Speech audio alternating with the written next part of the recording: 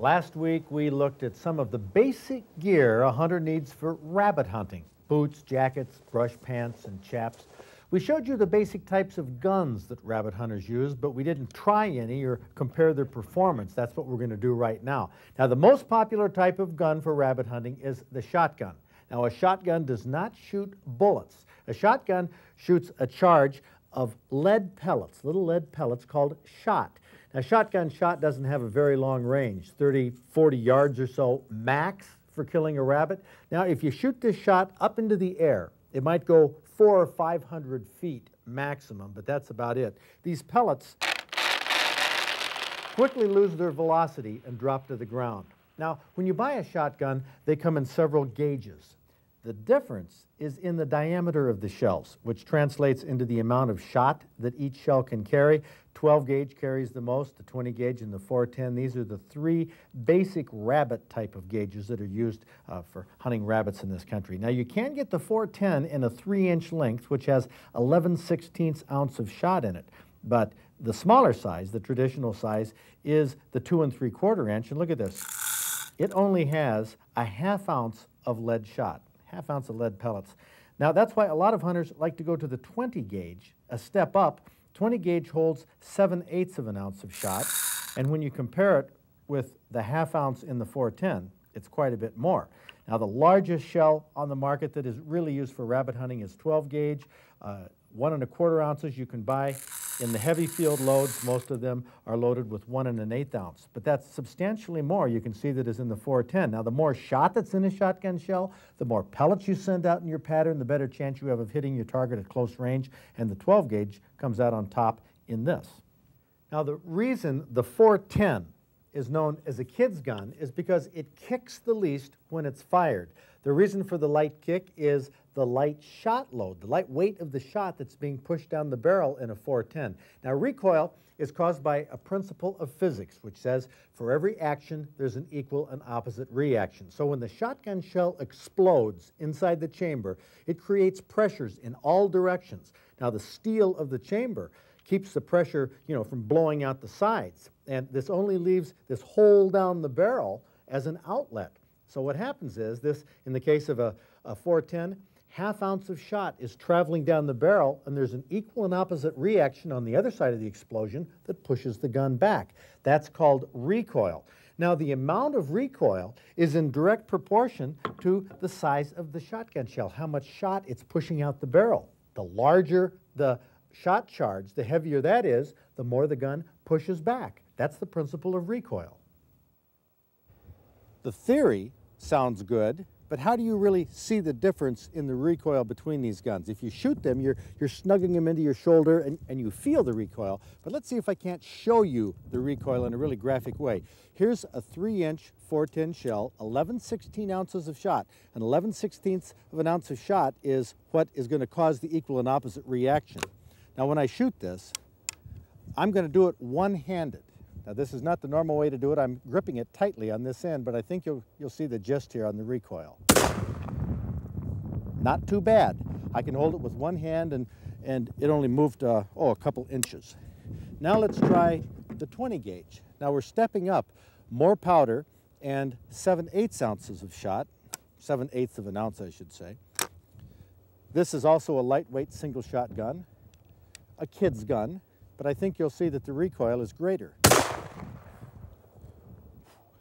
I don't know about this 12 gauge, John. This one-hand shooting, it's kind of rugged. Now we have here 1 1/4 ounces of shot in this 12 gauge, and that's what's going to cause an equal and opposite reaction that is going to be about twice as much, at least, than the 410. Once again, one-handed, smarts. That is the equal and opposite reaction principle. That's why the 410 is regarded as a kid's gun because of the recoil. The 12 gauge is regarded as dad's gun because it's just a little tougher to shoot, tougher on the shoulder. But this is much tougher to hit rabbits with. In order to check the amount of shot and the size of the pattern that we're throwing at different distances, we'll set up pieces of cardboard at 15 and 33 yards, typical hunting and target distances. First, the 410, which has a full choke, which means the barrel squeezes down at the muzzle, keeping the shot together in a tighter group than if the barrel was, straight like a pipe. The pattern is quite small at 15 yards and only contains about 5/8 ounce of shot. At 33 yards, the shot spreads out, and it isn't very dense. Pretty tough for a kid to kill a rabbit with a 410 at this distance. Now let's try the 20 gauge, 7/8 ounce of shot with an open choke. That means it's straight like a pipe, no constriction at all. At 15 yards, the pattern is larger and has more shot, far better than the 410. At 33 yards, the pattern opens up so much that the load of number 6 shot is beginning to look iffy. So let's go to the 12 gauge double barrel. Now, each barrel has a different choke. The right barrel is improved cylinder, which means a slight amount of constriction. The left barrel is modified, which means more constriction, but not as much as a full choke. At 15 yards, the improved cylinder has a pretty tight pattern, smaller than the 20 gauge open choke, but the modified choke is even tighter, comparable to the 410 full choke. At 33 yards, the 12 gauge really shines through. The improved cylinder barrel has a wide pattern, but with 1 1/8 ounce of shot, it's still dense enough. The modified barrel also has an excellent pattern with plenty of density over a large area. Now that we know the different patterns, let's go to our clays trailer and try each gun on moving clay targets. These are special rabbit clays with thick rims so they can bounce on the ground. Matt Radzilowski loads the traps and demonstrates how they're thrown.